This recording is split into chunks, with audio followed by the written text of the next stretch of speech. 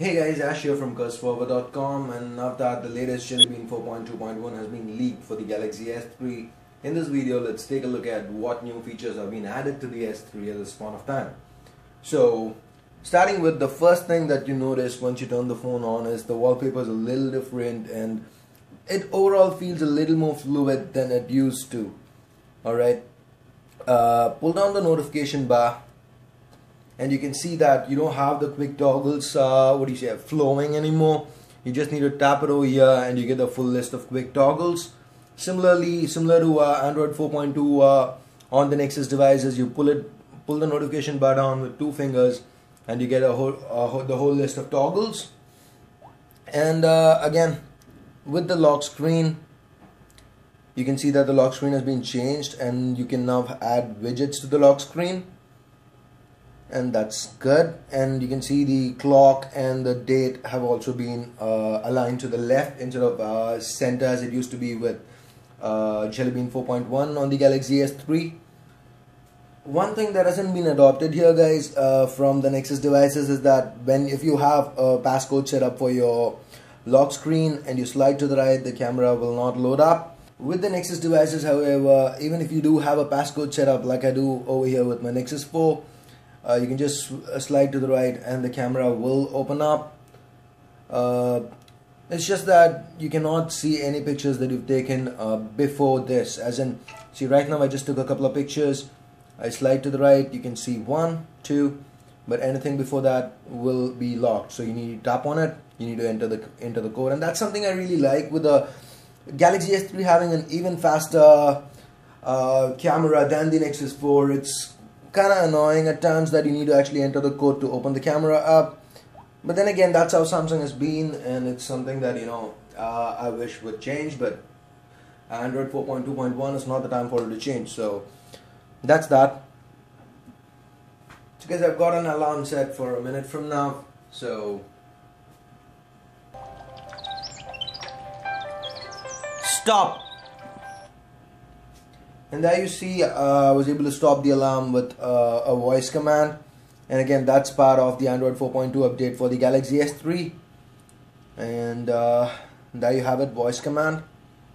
You can use it with the camera, alarm, or when you get a call, music, radio, and so on.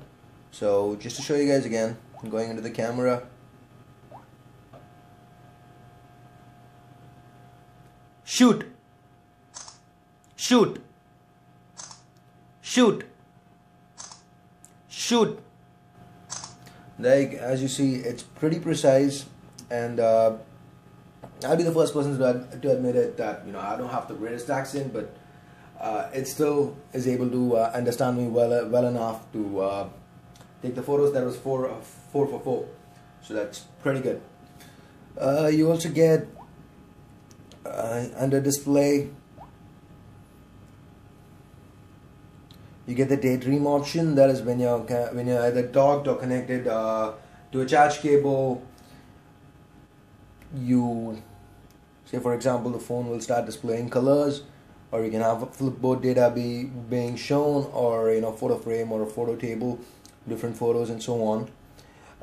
Again, the same Easter eggs that you find on Nexus devices are available over here as well. For example, the first thing here is, it's not an Easter egg, it's a hidden feature.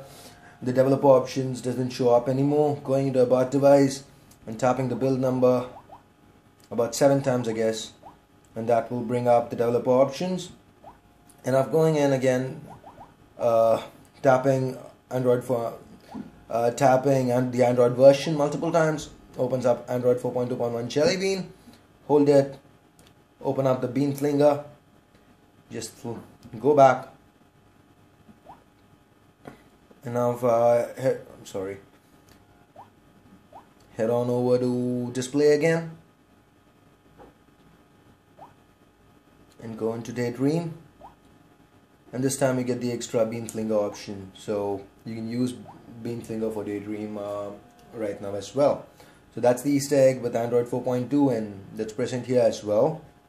So guys, these are all the features that I've noticed with the Android 4.2.1 leaked update for the Galaxy S3 I9300. If there's anything that I've missed, if there's anything else that you guys have noted, let me know in the comment section.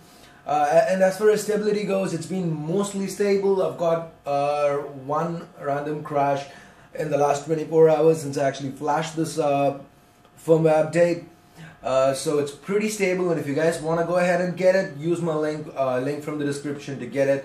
I've got methods on how to get it if you're currently not rooted and if you are rooted. So I've got both methods in the same video. So if you guys wanna get the Android 4.2 Jelly Bean goodness on your Galaxy S3, go ahead, hit the link section in the description.